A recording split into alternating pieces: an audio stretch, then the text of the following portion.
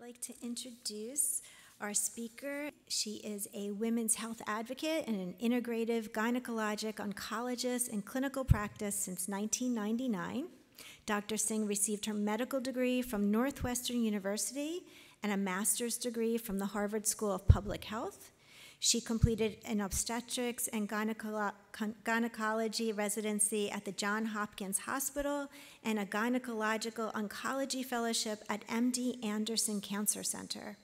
She completed her doctoral degree in public health on cost analysis at the University of Texas School of Public Health and an associate fellowship in integrative medicine at the University of Arizona. So as you can tell, she is well informed about this topic. So I'm handing it over to you. Thank you. Awesome. Thank you guys for coming. Feel free to move up. We've got a more intimate group, and that's always really nice. There was a lot of information on the slides. That's why I was checking that you guys have access. I'm not going to talk about everything on the slides, but I wanted you to have the resource. And apparently, Juanita hasn't uploaded it yet to our session, but it'll be available. And as Sandy was mentioning, I guess there will be a recording. You can always look back. So we titled it this, but what we're really doing is this. We're really talking about integrative approaches to cancer. But that can be defined in lots of different ways, hence the other title first. But we're going to talk about what that means. And I always start out with abbreviations and definitions for two reasons. One, you guys will see the slides are chock full of information, and it's just a way you'll have access to those slides, reference back.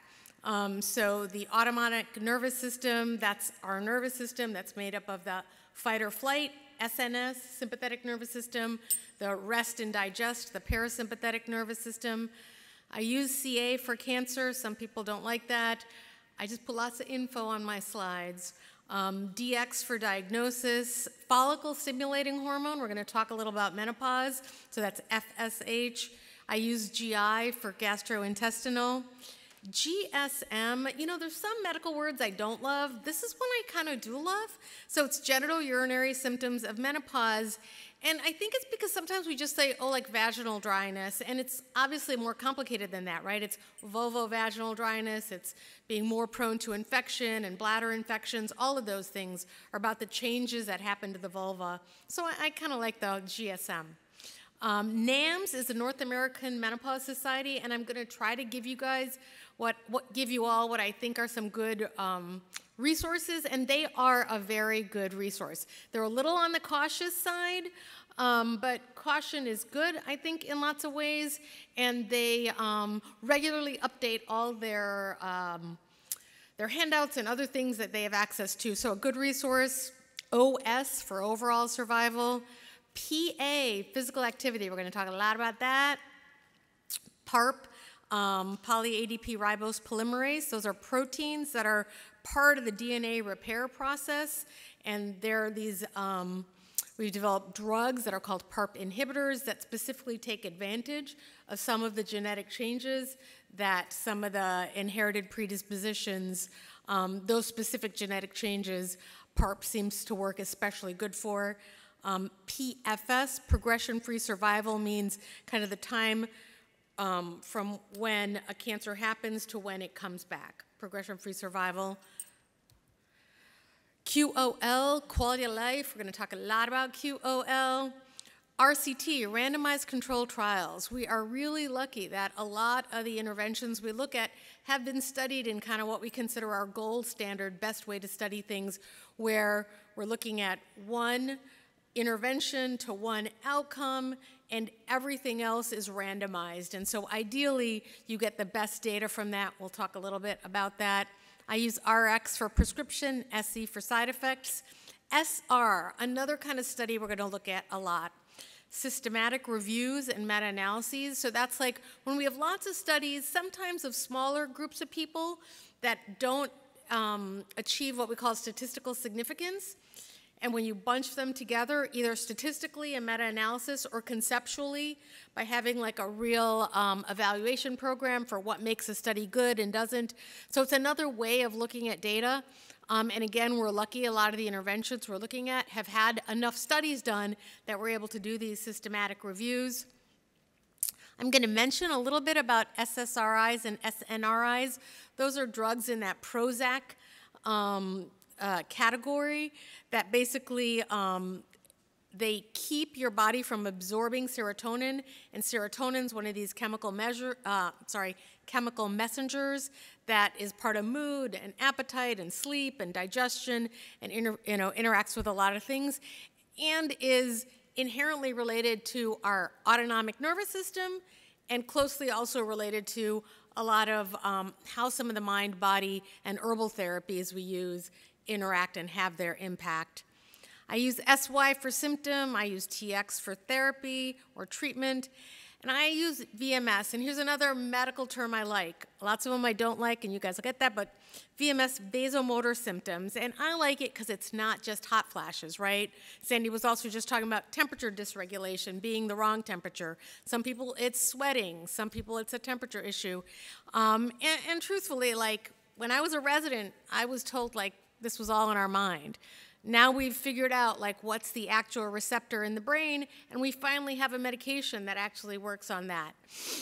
All right, so that was just definitions. We had a lot to talk about. So our goals for our time together, right? Approaches to getting the longest, best quality of life with cancer. We're gonna talk about nutrition. We're going to talk about whole foods and dietary approaches, physical activity, kind of thinking about the range, including rehab. We're going to talk about mind-body medicine and stress management, some of the specific tools, looking at acupuncture, herbs.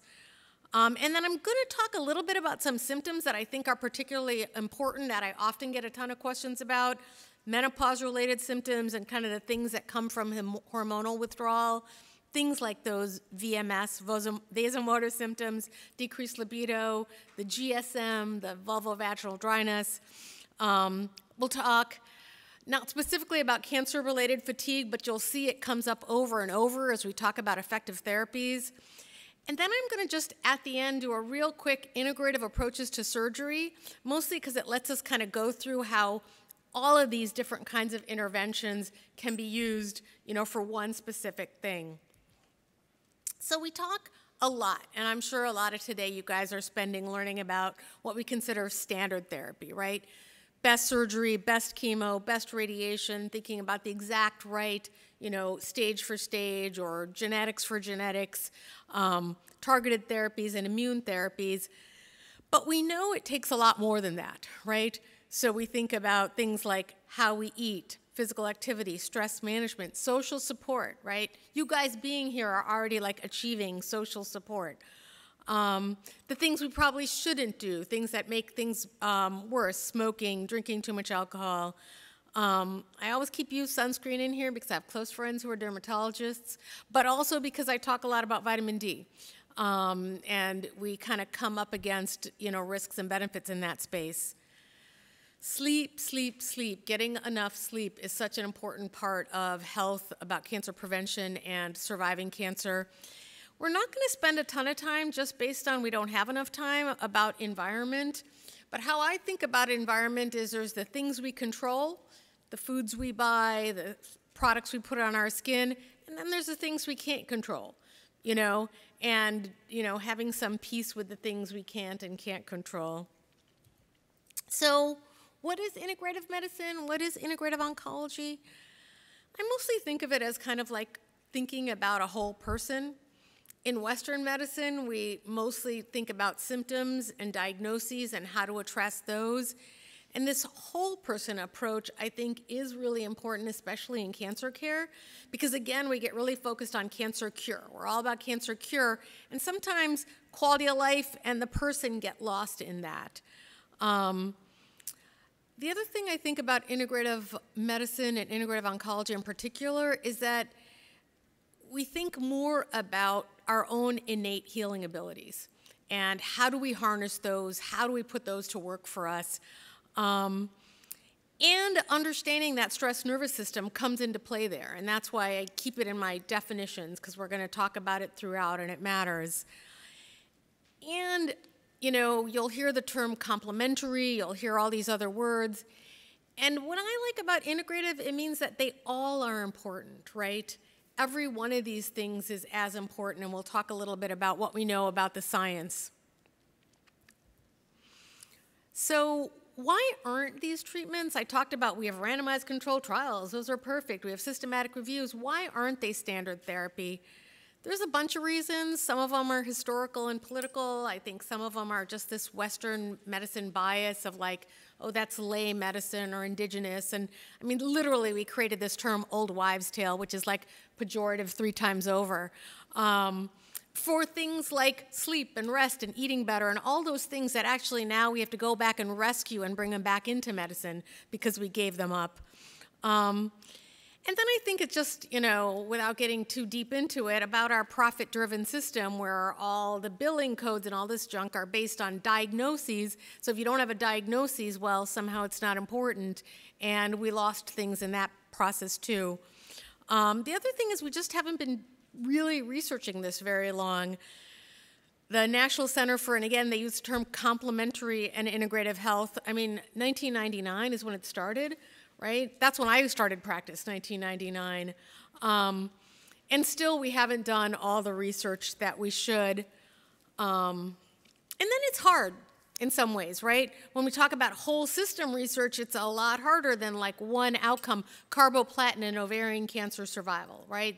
Those two things are a little, and even those aren't easy or straightforward and can be complicated. The FDA in the United States does not regulate herbs or supplements. They do in Europe, and so some of the data we get comes from Europe because they study these things as drugs. But because they don't study them or consider them drugs, they consider them foods, they don't need to be labeled well, and they aren't always. They don't have to be quality controlled. And so the, you know, access to things and choosing the right supplements takes guidance like it does for everything else. And then there's a part of it that we don't know, as in like, okay, here's an echinacea plant, there's a flower, there's leaves, there's a stem, there's roots. What part of the plant is doing the immune therapy? What part of the plant is doing the things that we want? We don't always know because that's not how it was used necessarily in herbal preparations. And so learning that part of it takes a lot of science. And again, you don't make $3 trillion zillion off echinacea. And so getting people like, you know, invested in doing the research to figure those pieces out can also be challenging. And again, like integrative approaches, thinking whole body, not one intervention, one outcome, and that part is tough. I'm going to take 2 seconds to talk about placebo effect. So in science, all of our drugs by the FDA have to be, in quote, better than placebo. Prozac, its very, very first study, and every study ever since, is just barely better than placebo. Now, what does that mean? Like, oh, it's all in our mind? No. It means that our mind is a powerful thing. And when we engage in the process of taking care of ourselves, we engage those mechanisms. We turn off our fight or flight. We turn on our parasympathetic. We engage other parts. That's what mind-body medicine is, right? And so then when we say, oh, there's basically somewhere between a 20 and 30% placebo effect to most trials and most therapies on all kinds of outcomes, it again speaks to like, we've been so kind of, I don't know, placebo, that's like low, as opposed to placebo, damn, 20%. There's lots of cancer therapies that we don't get 20% responses to that we use. All right, so I'm going to pop through some quick studies. So some of the whole person studies, again, hard to do. This is what we call a population-based prospective, so not randomized. They just took people who had healthy diets and healthy behaviors, and they were very simplistic in the sense of plenty of fruits and vegetables was diet, and unhealthy behaviors were things like smoking, alcohol use. And these were sort of the first studies that started saying to us, having a healthy behavior and a healthy diet lifestyle improved cancer outcomes, right? Now we're going to talk about this 2.5 hours per week of moderate intensity physical activity, PA, associated with a 25% reduction in the risk of dying of breast cancer. Like, that's pretty darn amazing, and people go on tamoxifen and aromatase inhibitors without achieving that 25% goal. For a 5 or 10%, now I'll take 5, I'll take 1, like whatever is worth it to you for your, the benefit of risks and things, but just thinking like, maybe insurance should be covering like the gym, right? If these are really the cancer outcomes that we can get. But we're going to hear that number a lot, and these were some of the first studies that started showing that to us. Now, there was an actual randomized control trial done in prostate cancer by a really brilliant man, Dean Ornish, who did a lot of work in cardiac diets and health. Took a group of men with early prostate cancer where the option and even the recommendation was, we're going to keep an eye on you. These are early, slow growing, we don't necessarily have to do treatment, and they had to do the Dean Ornish diet, which I will say is a lot harder than kind of now our current recommendations. They were pushed to exercise. I think there was about 30 minutes, same, I think it was 5 to 7 days a week. They all were taught mindfulness-based stress reduction, and they were all part of a support group, and then there was the regular people. And even in a very short time, in a 2-year follow-up, they found that like none of the people in the experimental group had cancer progression and so needed to go on to regular therapy, as opposed to 6 of the people in the control group. The blood measure that we use to measure prostate cancer, prostate-specific antigen, went down in the experimental group, went up in the control group. They took the serum of the people in the experimental group, put it in Petri dishes with prostate cancer cells, and found that the serum decreased cell growth, comparing the experimental control. And even following these people long-term, found that they had improvements in their long-term health outcomes. What's really interesting about this study, and you listen to Dean Ornish talking about it now, he's got a bunch of YouTube videos, the thing that they stayed with the most, where it's not diet, second was exercise, but number 1, the support groups. The support groups stayed engaged. So again, right, you guys are already doing that. All right, so physical activity.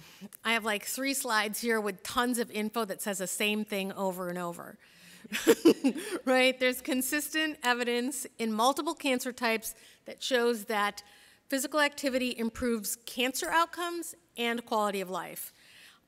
Most of the data we have is for breast cancer and colon cancer, also some pretty strong data for prostate cancer, but we're adding it up for the other cancers. But what I love about this 2020 systematic review, where they brought these 136 studies together, was this last part. Compared with pre-diagnosis physical activity, post-diagnosis physical activity was associated with a greater decrease in cancer-specific and all-cause mortality, with a greater than 30% decrease in the risk of all-cause mortality in all cancers, and then that list of cancers, and that number is extremely statistically significant. Why do I care so much about that? Because I think when you have cancer, I spend so much time with people I care for talking about the woulda, coulda, shouldas. I should have quit smoking. I could have eaten better, blah, blah, blah. You know what? The stuff you do after diagnosis is actually almost, in this realm, is more important than what happened before.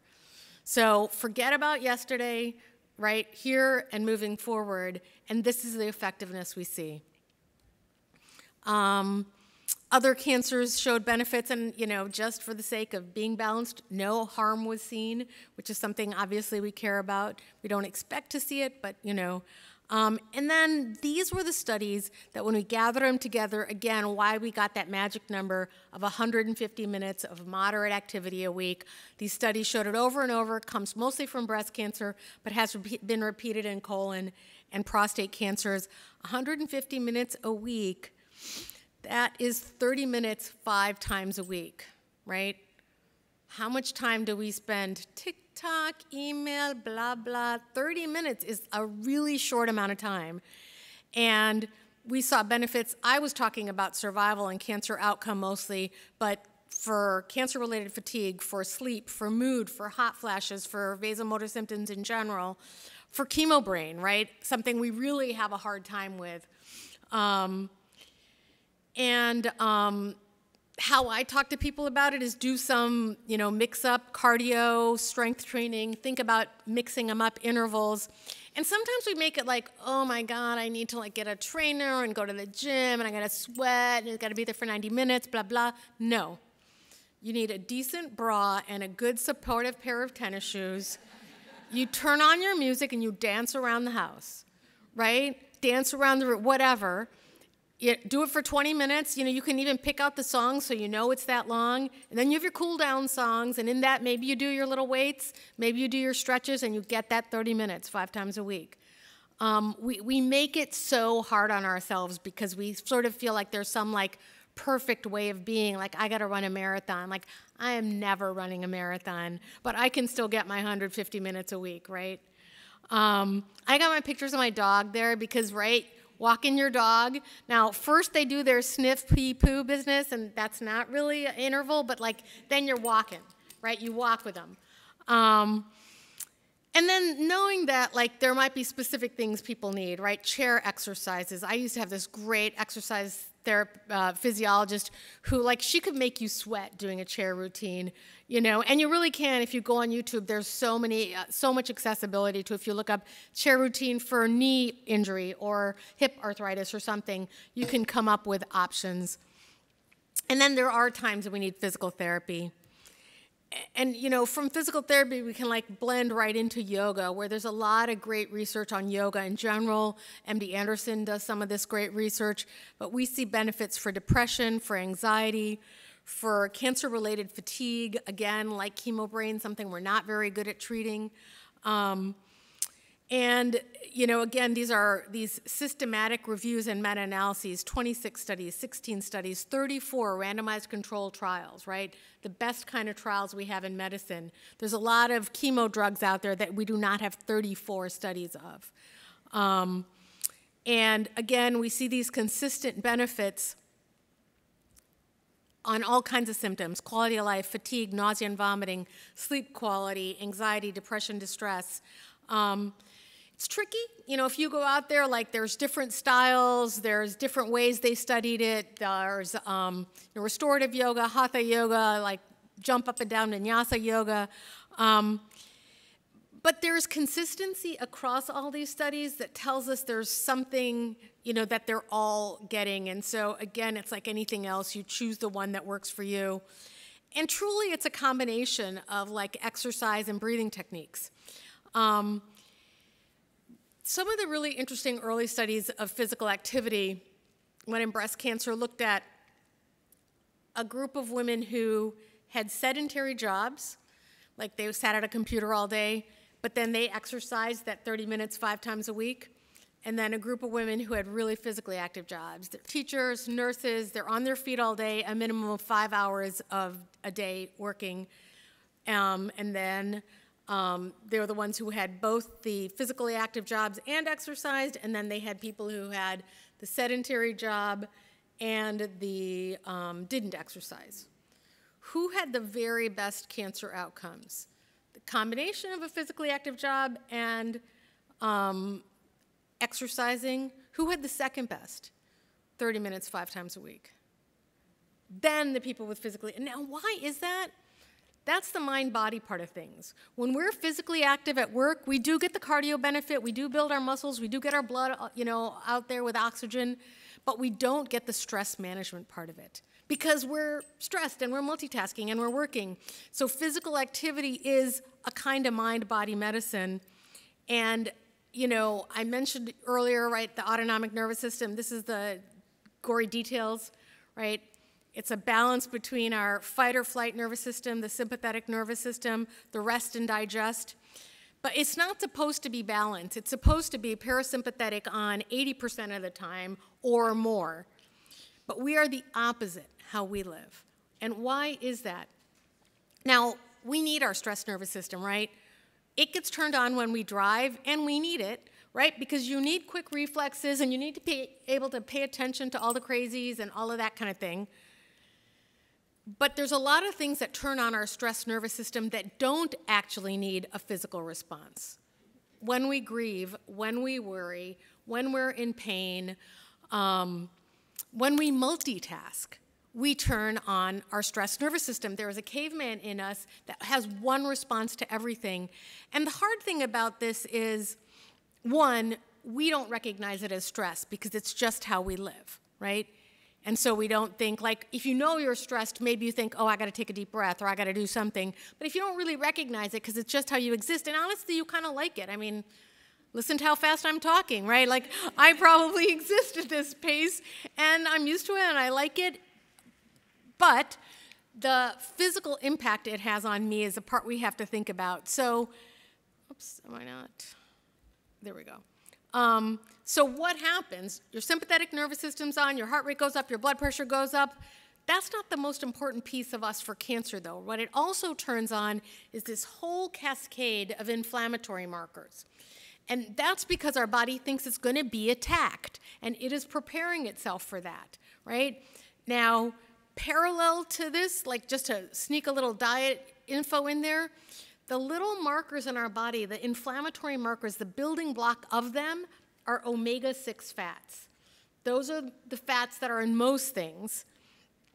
The parasympathetic, rest to digest, the anti-inflammatory and product, the little building block for that, omega-3 fats.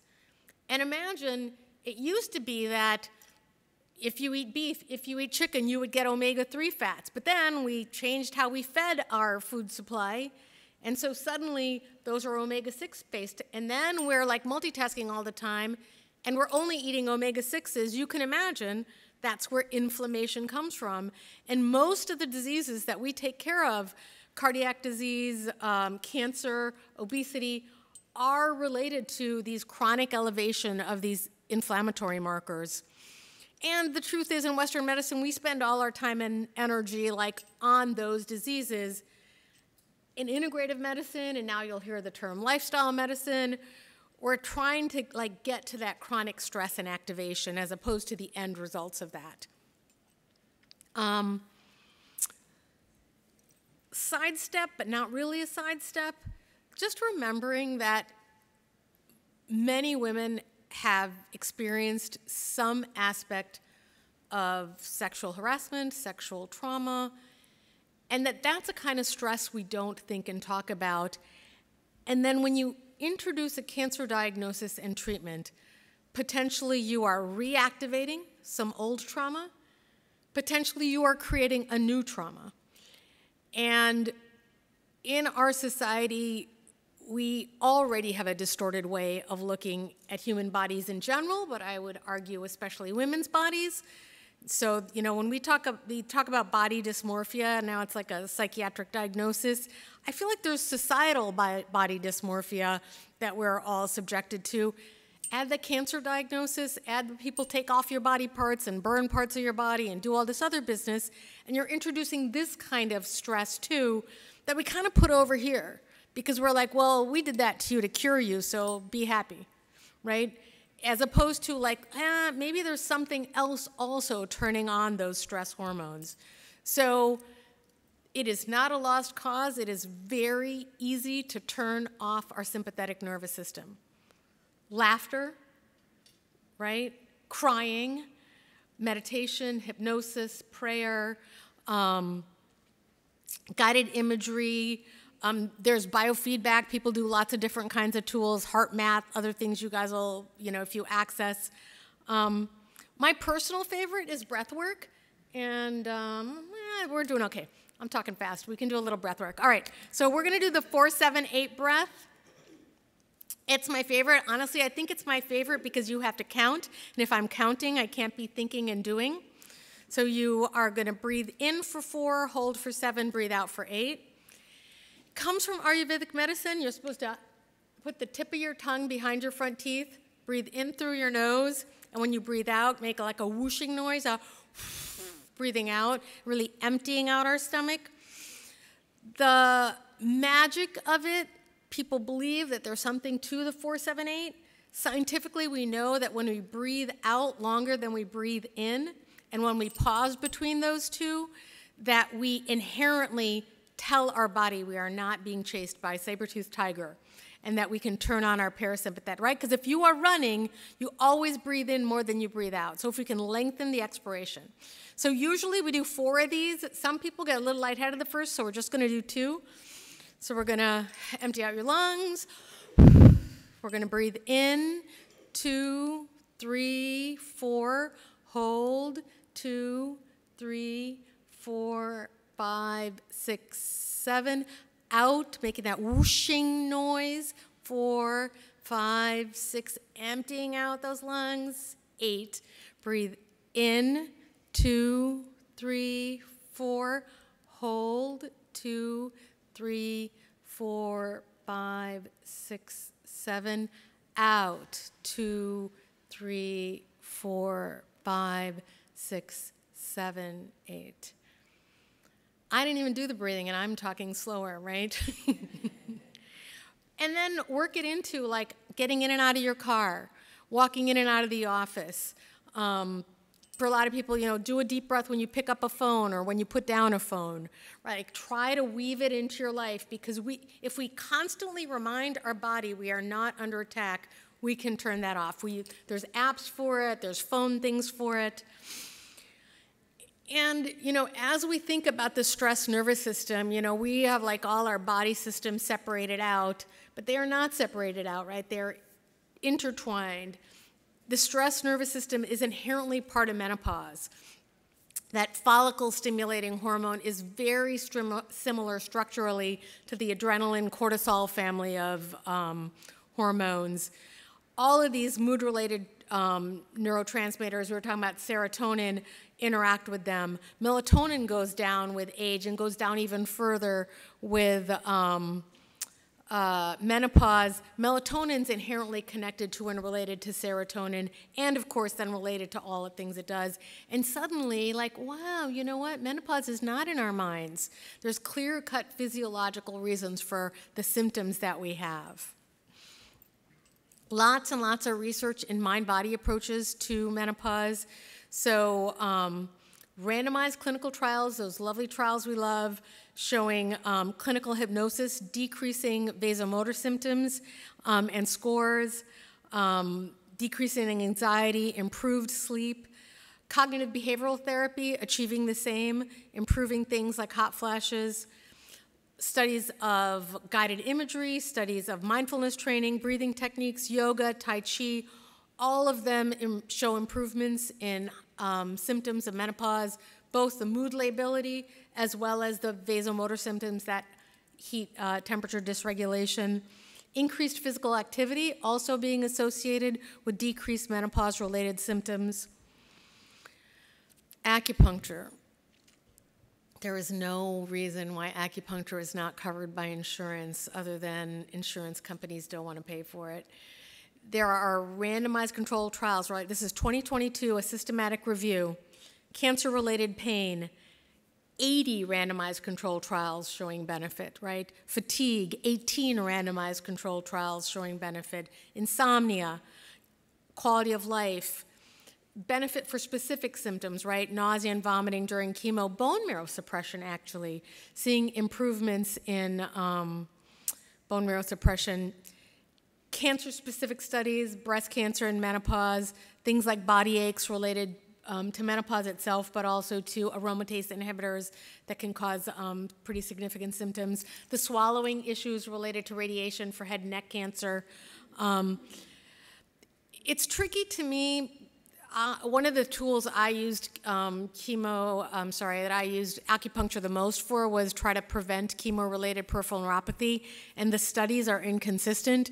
That said, I was lucky enough to be in a couple settings where we had acupuncture on the unit, on the chemo unit, and that might be the thing, that you need it with the treatment as opposed to the next day or the day after or the day before or whatever, when they're not in the same place.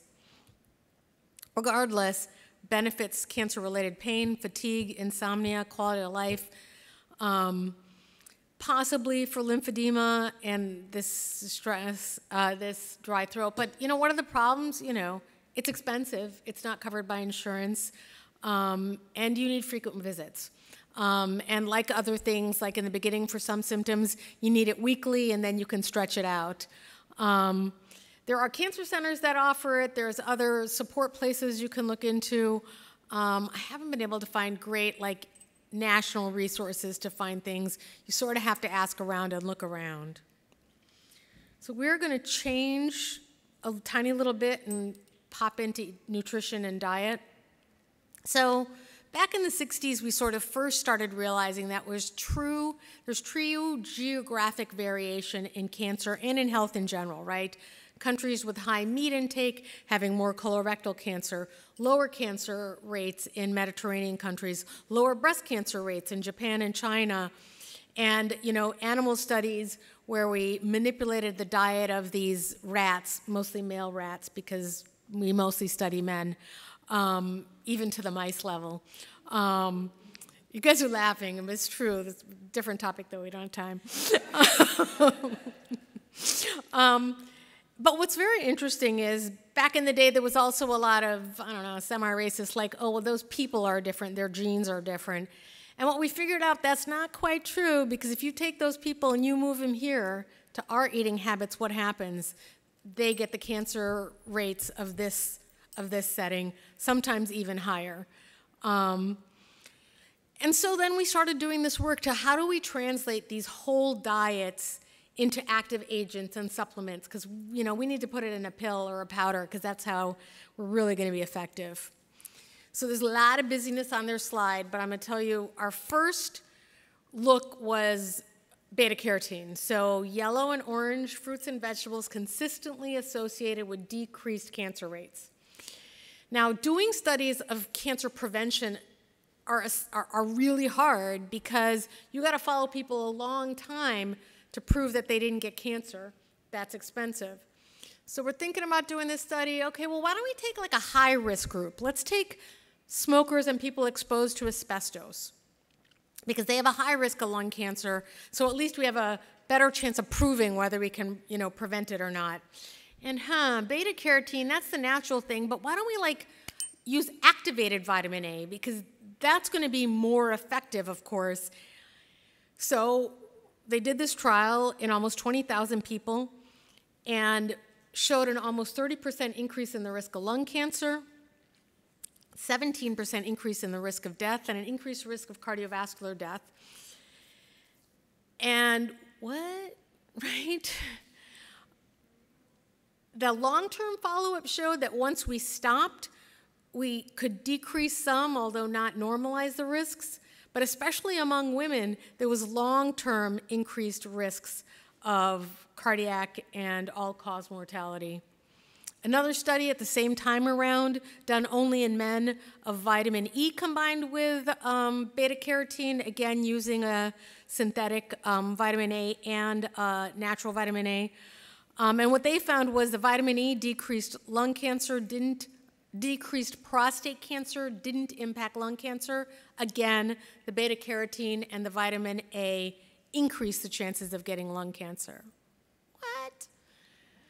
So vitamin A is it's a differentiating agent. What our body uses it for is, I'm a baby cell and I could be anything, and now I'll be a muscle cell. I'm going to differentiate into that, or I'm going to be a skin cell, or I'm going to be a liver cell. And vitamin A is on that path of helping cells differentiate, right? So if you take someone who's got some precancerous changes and you give them an activated differentiating agent, might it not cause that to become cancerous, right? This is why you can't use vitamin A when you're pregnant or trying to get pregnant, right? This is why there's all these things for skin when we do pharmacologic doses of vitamin A. Why? Yeah, it looks like nobody in here has used vitamin A for that. We have better stuff now. But regardless, it makes sense in retrospect. And it's tricky, right? So maybe the wrong population. But the other issue is maybe there's something about when you take beta-carotene and you combine it with the fiber of a carrot, and our body absorbs it in a whole different way than we put it in a capsule, and bam, it hits our system, right? And then there's the physiology versus pharmacology. Those doses of beta-carotene and vitamin A, you could not eat that many carrots, right? And so it's going from a physiologic, how we live, how we eat, to a pharmacologic. Sometimes we need to do that, but maybe that was a problem. So whole food approaches, anti-inflammatory diet. I like this. This is Andy Weil. Also, I didn't even mention, he has a great YouTube video for the 4-7-8 breath, but it's in your slides when you look at it. The anti-inflammatory diet is essentially the Mediterranean diet, and then adding some concepts from Ayurvedic medicine and traditional Chinese medicine of kind of that idea of superfoods, which I don't love because I think we know that variety is a big part of good health, but there are some foods that have really strong properties, things like potentially, right, cooked mushrooms, omega-3 fats, chocolate, right? Nice dark chocolate has some great antioxidants. I'm going to take a little break off dietary things and just pop into fasting because often people ask me about it. There's a lot of information on here, and I want to leave time for questioning. And so what I will say is it potentially makes sense. One, anthropologically, we did have periods of time of the year of other things when we fasted. Before refrigeration, we fasted, right? So the kind of eating from the minute you wake up until you go to bed at night is a part of modern life that wasn't part of how we were built and how we developed evolutionarily. And in some ways it makes sense, especially in animal studies, that if you are fasting at the time of chemo and normal cells become dormant versus cancer cells don't know how to do that, that maybe you could decrease some of the side effects of chemo. Now, we haven't really proven it yet. The jury's still out. The studies are all ongoing. When people really push me on, like, should they try it during therapy, it is hard to be fasting for some chemotherapies. You might get more nauseated if you have an empty stomach. On the other hand, doing this intermittent fasting of, eating dinner early and then eating breakfast a little late so you get 12 plus hours, there may be some real value to that, and some of the circadian rhythm research that's happening now sort of supports that same idea, that maybe like if we close the number of hours that we're actually consuming and digesting, that we get some health benefits. Coming back, though, to superfoods, things like fruits and vegetables decreasing breast and ovarian cancer rates, higher vitamin D levels being associated with better cure rates for ovarian cancer, habitual green tea, which has all these flavonoids in it, being associated with improved outcomes in ovarian cancer. Cruciferous vegetables. Cruciferous vegetables are magic. Arugula is my favorite, less gassy. But studies that showed the highest intake of cruciferous vegetables being associated with a decreased risk of getting breast cancer. These isoflavones, cumistins, lignans, right? What foods do we find them in? Lima beans, alfalfa sprouts, soy, peanuts, lignans in flaxseed and sesame seeds. We'll talk about those. But again, we're going to talk about supplements, but remembering that whole foods and then consuming things in a whole food way probably gets us the most bang for our buck, in spite of how we think about putting things in pills and powders. Now, are there uses? Absolutely, right? Replace deficiencies. Vitamin D is a really challenging one, especially because I don't think we should be spending tons of time in the sun, and because our food sources have depleted. And so lots of people are vitamin D deficient. And for most people, I recommended getting your vitamin D checked and then getting it up to that 50 level. But then also for managing symptoms and other things. And I think about supplements and herbs the same way I think about surgery and chemo and aromatase inhibitors. We're going to look at what the known risks are and side effects. We're going to look at what the known benefits are. We do clinical trials all the time when we have no idea what the benefit is. We know it has a ton of side effects, but we're weighing those. And then accepting things like acupuncture, yoga, some of the herbal therapies we're going to talk about, especially when you do it in whole food ways, like teas. the actual risk of harm is so low that kind of the potential for benefit has to be raised a little bit. Now, I mentioned before, our FDA doesn't regulate this stuff, and so this is a problem, and this is why you need to work with an integrative medicine person, an herbalist, somebody who can help you seek out good, safe products, remembering that they are like other medications, right? All kinds of medications decrease the breakdown of some medications and increase the breakdown of others. Well, herbs and supplements do the same thing. They're going to have those interactions. So having knowledge of it, I just included some resources here. This consumer lab, the because you can join for like $20 or $30 a year. I forget how much it is. They do great reviews of herbal supplements. They update them regularly. They tell you which are the reliable ones out there. They review the data. It's a really nice resource. Sloan Kettering also has a really nice website. Cancerchoices.org, another place where they try to do some evidence-based review. Kind of like Force, they have a huge medical advisory board. They have a lot of experts who help them come up with the recommendations and the statements that they have on their website. And then remembering herbs are different, right? They have multiple parts, but they evolved, like herbs evolved with us, right? At some point, some millennium ago, people figured out chamomile was good for us, and so we cultivated it along with us. And chamomile, like, it treats a whole variety of things, right? A lot of herbal therapies evolved to treat a constellation of symptoms like menopause, as opposed to in Western medicine, where we're like, this is the medicine for nausea, and that gives you constipation, and so this is the medicine for constipation, right? We tend to be, as opposed to these products that evolved for, that. So think about chamomile, soothing the GI tract. It's a mild anxiolytic, right, calming. It's anti-inflammatory, both topically and internally. And again, like within herbal medicine, so because of the way these products and these plants evolved with us, the concepts around them evolved. And there's a concept that we don't really have in Western medicine of something called adaptogens. And that is that the idea of these herbs that can mediate our stress nervous system in a way that helps us,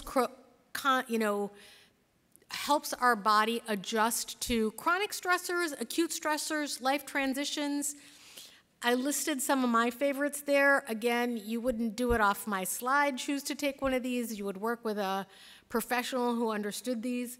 But just kind of mentioning, like, I've had great luck with shatavari for fatigue and menopausal symptoms, rhodiola for really, like, hard to treat cancer-related fatigue, and I'll talk about maca later.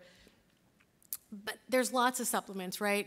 For anxiety and insomnia, thinking about melatonin, thinking about 5-HTP, that's the precursor to melatonin and the precursor to serotonin. So of course it's like part of mood and sleep at the same time. Valerian, this nighty-night extra tea, I personally just can't even stand the smell of valerian, but a lot of people love it, and we'll do some other, go over some menopause trials of valerian. But nighty-night, plain old traditional medicinal nighty-night is passion flower, lemon balm, with some chamomile in it, a really nice tea that is pharmacologically active, right? Like has enough of those herbs to be a therapeutic dose. Things for nausea and GI, immune support, both astragalus and turmeric. And most of our safety data comes from Europe. Again, I say talk it through with things, but if you're just experimenting, I feel like tea is a really safe place to go. I like the traditional medicinal teas because on the back, they tend to give you the exact dose of what's thought to be the active part of it. But yogi teas are also really good and really nice blends. For fatigue, those adaptogens. I didn't mention before medicinal mushrooms. Again, really fascinating whole class of organisms that seem to, again, have kind of evolved with us and with trees and with other things, that it would almost make sense, right, that they would be supportive of our health. So reishi and cordyceps kind of being more for fatigue. Lion's mane, a really interesting mushroom that I've had really good luck with chemo brain. Although most of the research on lion's mane is from traumatic brain injury. Hot flashes, this one side of this slide I'm not going to talk about at all, but I put it on there because there are standard prescription-driven therapies that are effective, and I didn't want to act as though there weren't, including that new one I mentioned, the Veoza. But again, lots of integrative approaches, dietary herbs, the acupuncture we've talked about, the mind-body we've talked about, physical activity we've talked about. And again, like lots of herbs and supplements used over the millennia in herbal therapies, as well as as we've learned more. The ones we'll go into detail. Black cohosh is really interesting. It's been approved in Europe for menopause, although not traditionally indigenously used for hot flashes per se, more for the mood aspects. But again, some good studies showing effectiveness, not any estrogenic effects, right? A lot of the supplements out there do have some estrogenic effects. That's why they're effective.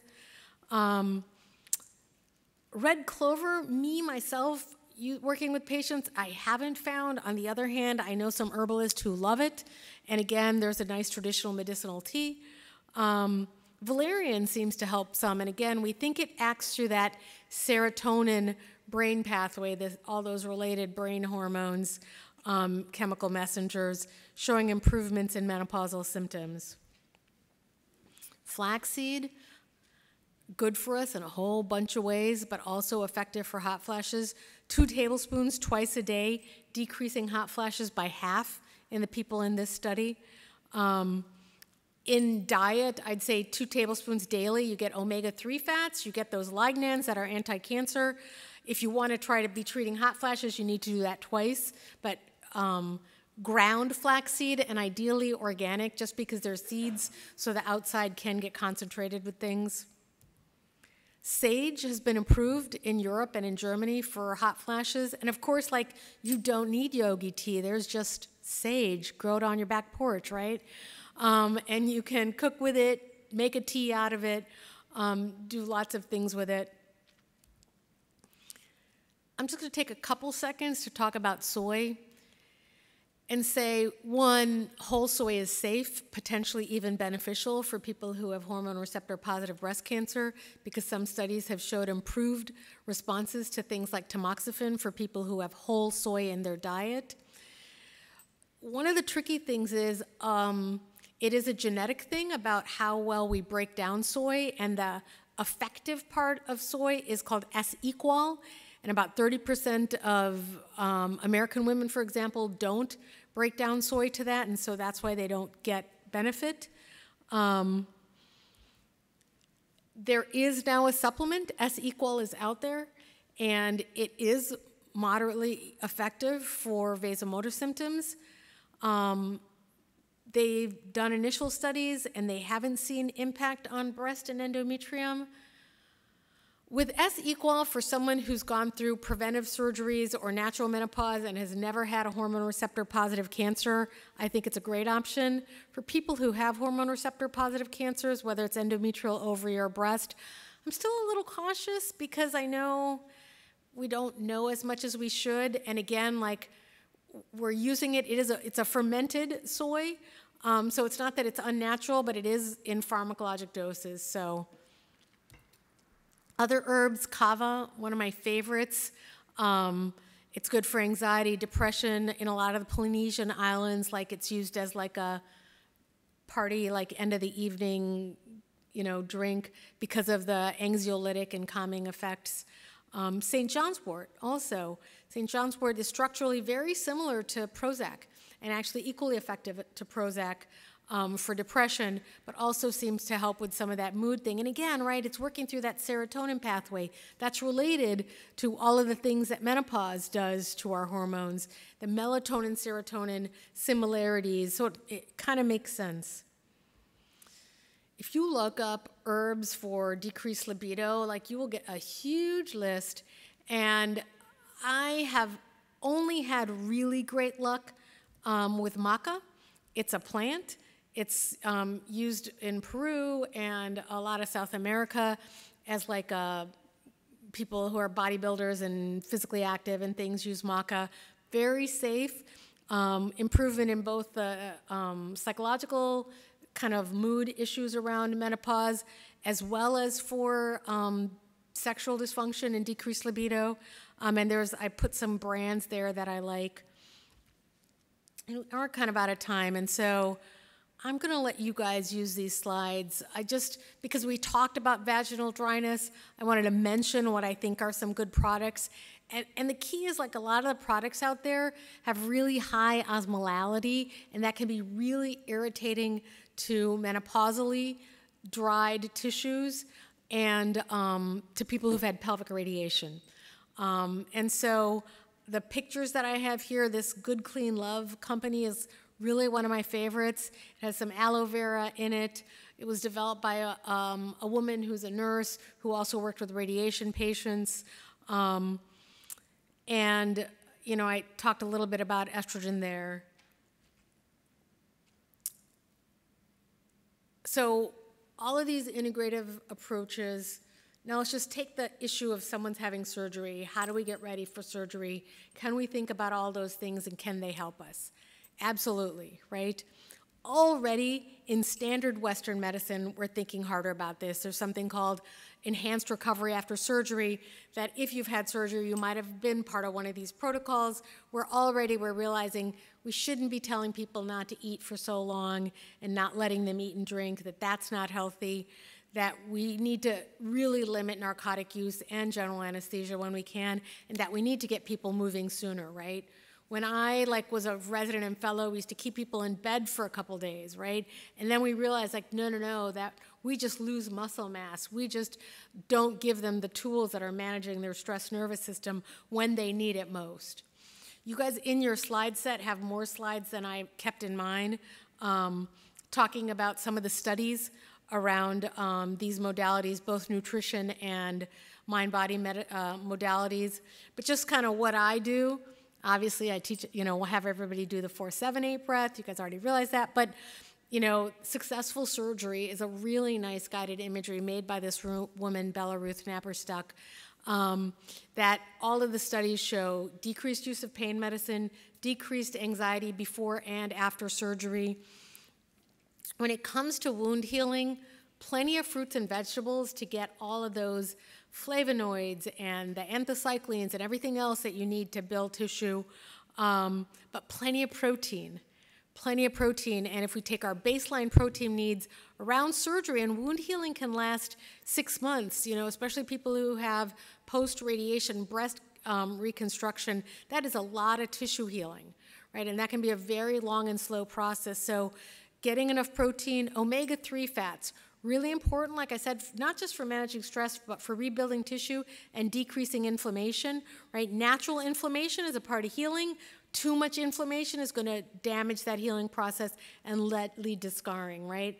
Now, around surgery, you can't do fish oil supplements because then we start talking about things that are leading to some blood thinning, but certainly omega-3 foods like those flax seeds, those ground flax seeds. Think about getting enough fiber and fermented foods, because when we think about the microbiome, again, we tend to go to pills and probiotics, things, but what really rebuild our normal flora that get messed up by antibiotics and surgery and blah, blah, are plenty of fiber in our diet, so that's those fruits and vegetables, but those fermented foods, like yogurts with still active cultures, like kombucha, now they have stuff that tastes good, like Kavita or other things that you can buy in most grocery stores. Pickles, as long as they're fresh, right? The fluid in them is still cloudy, so at the deli and refrigerated, not on a shelf. Sauerkraut, kimchi, right? All of those things are sources of fermented foods that one serving a day seems to get people's microbiome back to normal faster. Plenty of water. I was having crazy headaches, and I would see an acupuncturist. She helped me, and then she was like, "And you might be dehydrated." And I was like, "Oh my God! I tell people 100 times a day to drink water, and I'm dehydrated, and I'm seeing a specialist for it." Anyway, It worked. Water, plenty of water. I do give people a little bit of vitamin C and zinc around surgery. Now, I do mostly gynecologic surgeries. I do all gynecologic surgeries. But it seems like that's something that people easily get low on and is such an important part of collagen and wound repair. You know, throat coat and licorice root tea are part of that traditional medicinal teas, but so great for the sore throat. Getting enough sleep perioperatively is really hard because you're uncomfortable, because you're in pain, and especially if you're in the hospital and someone's waking you up every 6 hours, right? But we do tend to, there's studies showing that melatonin perioperatively improves wound healing and outcomes. Magnesium is another thing that really people get low in when they're getting IV fluids and other things, but that seems to help with sleep. So this magnesium at night. And then I just mentioned like an eye mask and headphones. Perioperative activity, really important. Before surgery, thinking even about stretching and strengthening those areas of your body that are having surgery, whether it's upper body or pelvic surgery. And then once you're being allowed to do things, kind of getting back to your old routine as quickly as you can. Again, trying to incorporate that cardio, some strength training, and some stretching. But even in the immediate perioperative time, right? Trying to get 30 minutes of walking, maybe you're not going to be walking 30 minutes in a row after hysterectomy, but you can get up 5 or 6 times and do 4 or 5 minutes, right? So it adds up to that 30 minutes. Again, decreasing adhesions, decreasing scar tissue, turning on that parasympathetic nervous system, because every time you're in pain, you're going to turn on your fight or flight nervous system. This is a list, and like I said, it'll be in your slide set, of just good sources and reliable brands. The Arizona Center for Integrative Medicine, where I trained, you can look up their alumni list to find people who trained at that program. Anti-Cancer Living is a website from the group at MD Anderson that has some really sensible nutrition and even some environmental recommendations. I mentioned Consumer Lab, I mentioned Sloan before, I mentioned Cancer Choices. Sally Foley talks about sexual health. She's a nurse from University of Michigan, really nice, easy to access, like handouts, and then some other organizations that I think have good data, and then some good brands. So, you know, I have so much gratitude to Force. I've been giving talks here and Zoom for a long time now, and I have to say, early on when we were first like trying to figure out, what's the right way to do risk-reducing surgeries and things, it was like coming and giving a talk and then being asked a bunch of questions and told people's experiences that then I took back and then came back, and that like iterative process I think is so great, and organization and then a community like this where you're seeking out information, like everybody benefits when you're taking care of yourself. Questions, right. Okay, I don't know how much time I left. Oh, all right, yay, questions? Yeah, please.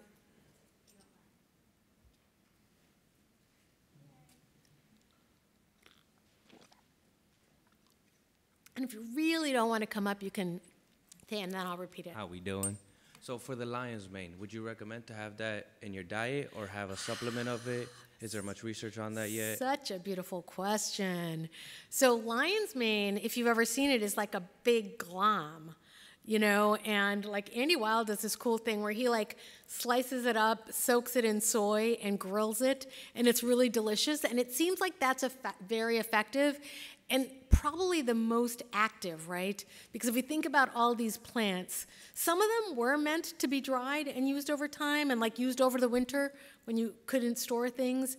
But certainly like there's some benefit. Now, all the studies though are done only with supplements, right? Because unfortunately, like we're lazy and that's what's doing, and then trying to get people to cook things necessarily like isn't always fair, and then you don't know, like they get them at their farmer's market, is this lion's mane the same as another, blah, blah.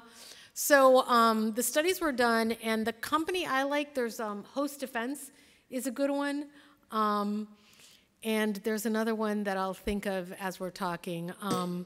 but that I found really helpful for chemo brain, and I've used it for people after concussion. I don't take care of that many vets, but the data, like I said before, is done in people who've had traumatic brain injuries.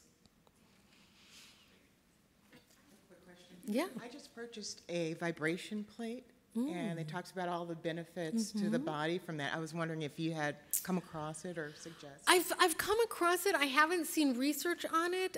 I do think anything that like activates us, anything that relaxes us, you know, there's all this information that just movement.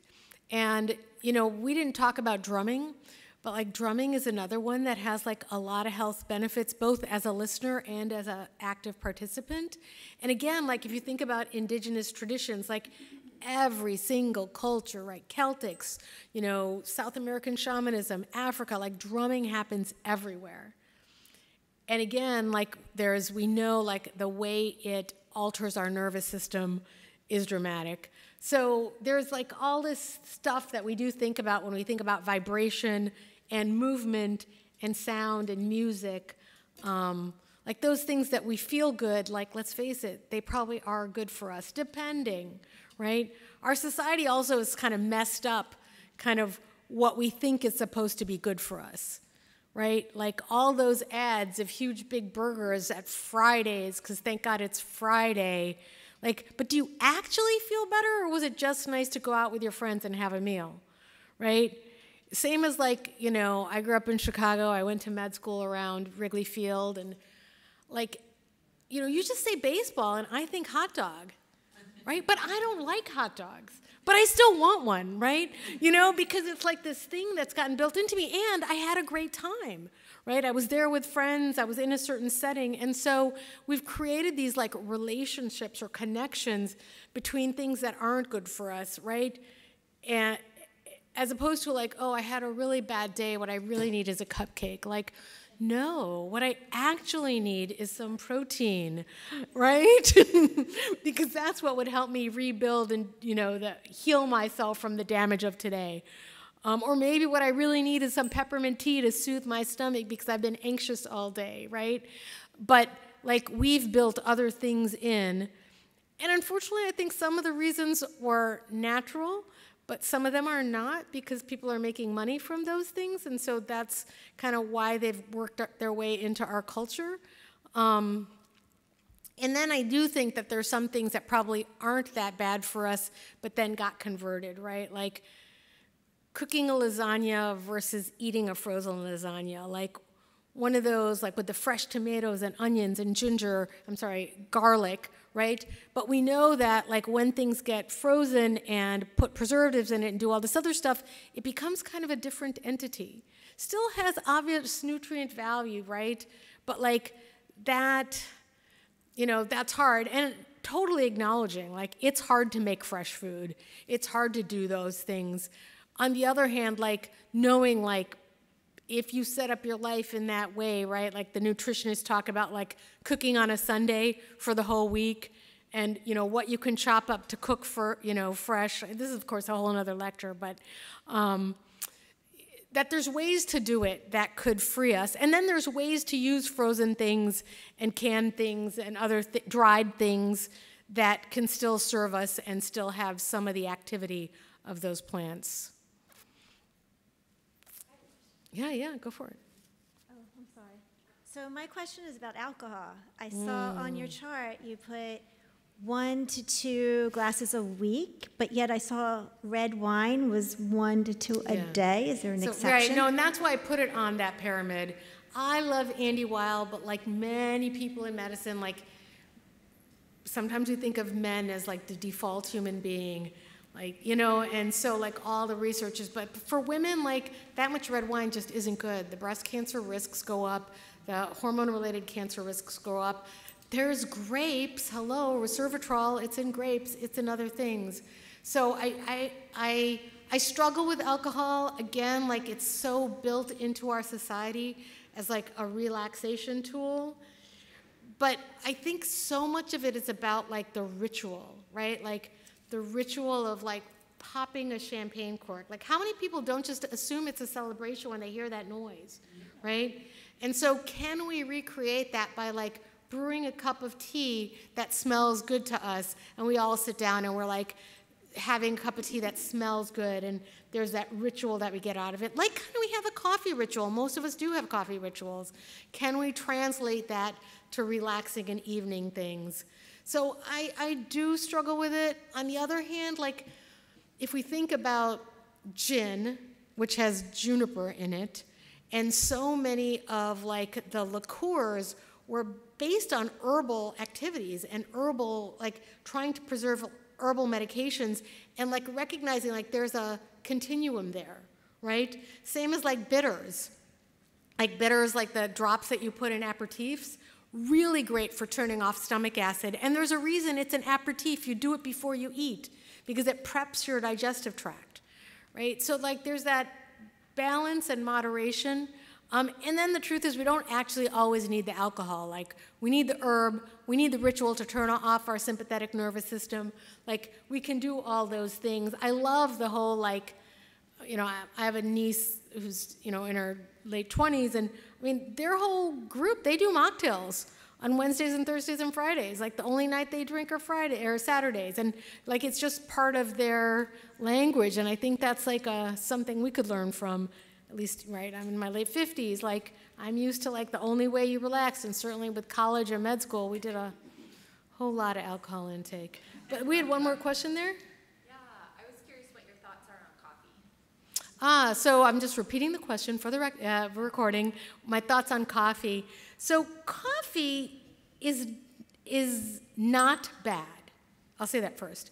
Possibly beneficial, possibly some decrease in pancreatic cancer risks. And again, like a really interesting plant. The tricky part is like coffee clearly turns on or stimulates part of our sympathetic nervous system, right? Increases our heart rate, increases our blood pressure. Now, it's good for cognition, it's good for athletic performance. So to me, like coffee's not so bad. We use it, probably overuse it, and it probably does throw off our sleep cycles. And so being really careful, like there's 2 p.m. is not a good time for a cup of coffee, because it really does throw off our circadian rhythms. Even those of us who still go to sleep will sleep more shallowly because that caffeine, the way it activates things and changes our, like the normal coming down of our cortisol.